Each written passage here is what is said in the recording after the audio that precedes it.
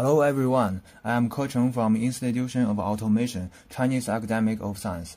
I'm glad to present my work, Skeleton-Based Action Recognition with Shift Graph Convolutional Network. With the development of pose sensors and pose estimation methods, skeleton-based human action recognition has attracted much attention. Recently, GCN-based methods have achieved remarkable performance. In AAA 2018, Yan et al. Proposed SD-GCN, which contains two parts, spatial graph convolution and temporal graph convolution.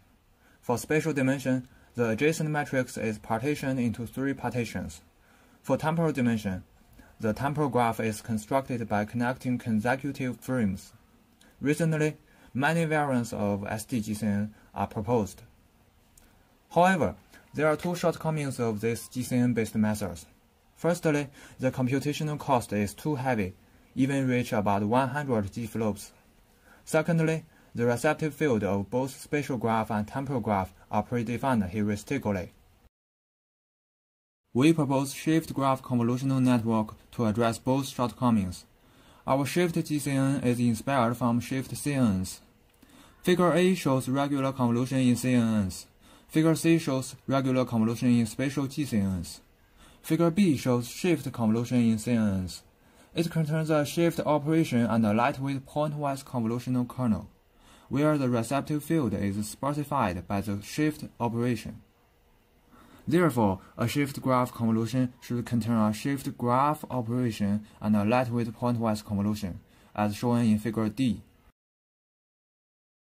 In the skeleton graph, for a node with k neighbors, we equally divide its channels into k+1 partitions. We let the first partition return the current feature. The other k partitions are shifted from its neighbor's feature. In the shifted feature, every node obtains the information from its local receptive field. We call it local spatial graph shift.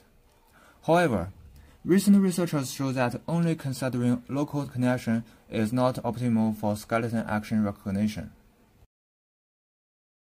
Therefore, we make the receptive field of every node covers the full skeleton graph and propose non-local spatial graph shift operation. The shifted feature looks like a spiral, which makes every node obtain the information from all other nodes. For temporal dimension, we first review the naive temporal shift operation proposed in ICCV 2019, whose receptive field is set manually, which causes two shortcomings. Firstly, different layers need diverse temporal receptive field.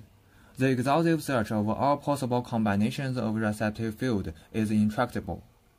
Secondly, different datasets may need different temporal receptive field, which limits the generalization ability between datasets. We propose an adaptive temporal shift operation to solve both shortcomings. Inspired from active shift in CNNs, we relax the temporal shift parameters from integer to real numbers. The non-integer shift can be computed by linear interpolation, which is differentiable and can be trained through backpropagation. We perform ablation study on NTU IGBD dataset.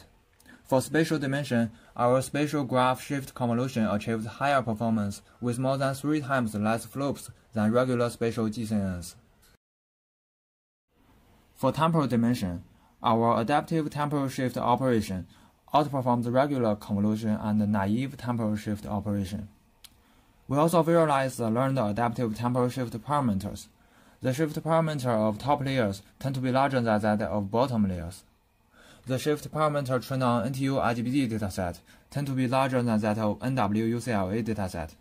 This is reasonable because the average frame number of action samples in NTU IGBD is about twice larger than that of NW-UCLA.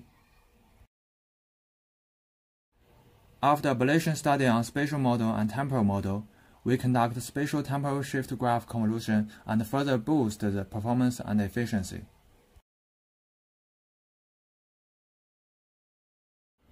When compared with state-of-the-art methods, we adopt the commonly used multi-stream strategy. As shown in the figure, the proposed Shift-GCN outperforms the current state-of-the-art methods with more than 10 times less computational cost.